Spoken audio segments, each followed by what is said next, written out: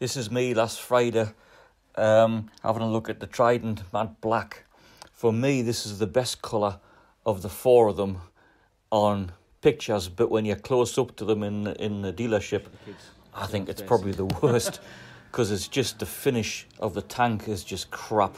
It just looks like a moulded piece of plastic coming straight out of the mould, knee paint on it, then they've stuck the Triumph decal on top, and that's what the finish looks like and feels like to me.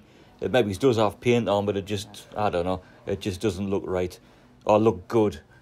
And I think it could be a pig to keep scratch free. Let us know what you think. Cheers now.